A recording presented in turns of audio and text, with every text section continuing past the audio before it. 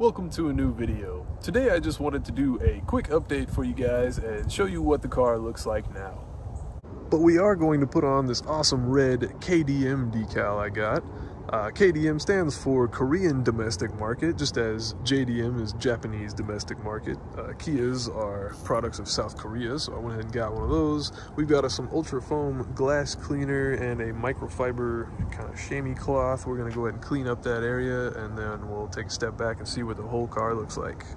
Alright, so we're just going to go ahead and squirt some of this cleaner on this side over here, and then take our towel and kind of rub off this area, make sure we cover all the edges of where we're going to be doing the decal at. And usually with applying a decal, it'll be in basically three pieces. You'll have the bottom piece that will peel off, that doesn't really have any sticky on it. Then you've got this top piece right here that's almost kind of like a thin wax paper.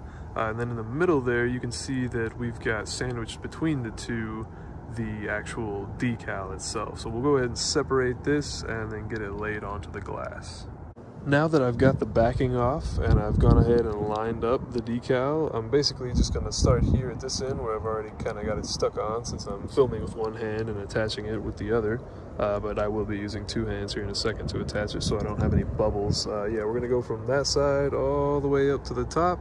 Also, if you've got a auto detailing card or just really any kind of hard plastic card, you can go ahead and take and smooth out all your edges and make sure you don't have any bubbles on here. Don't press super hard because you don't want to tear the decal or scratch it up or anything like that. And then you basically leave yourself just a little edge here where the decal underneath has stopped, and you're going to go ahead and peel on back.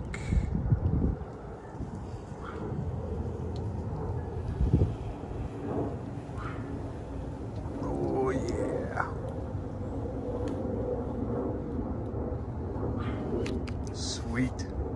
Alrighty everybody, this is what our Optima looks like now. Still got the red and black Motegi rims with the red valve stem caps. Went ahead and got some new red and black decals down the sides and the red slashes on the front here.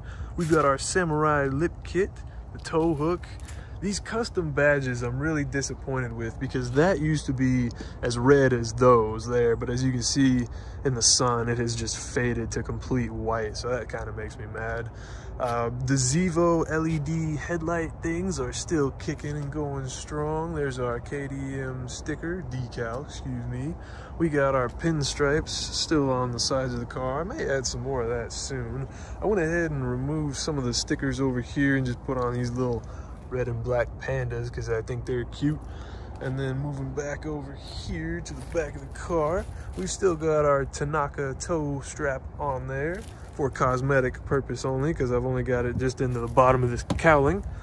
And then I went ahead and picked up one of these kind of rubbery, it's almost like a phone case, but it goes around your license plate and it stops any vibration for anybody who has a system in the trunk or whatever, or hears any, vibration off their plate. These are really nice. They're, low profile, come in all kinds of different colors, and they're cheap. So yeah, that is what our car looks like now. Go ahead and step over here. I've got the Deadpool over there and another little panda right there. So yeah, thank you guys so much for stopping by. Hope to see you in some of my other videos. If you've got any questions about the car or any of the parts that I've put on, let me know in the comments below. And stay tuned for some more videos. We're going to be doing some more mods here pretty soon.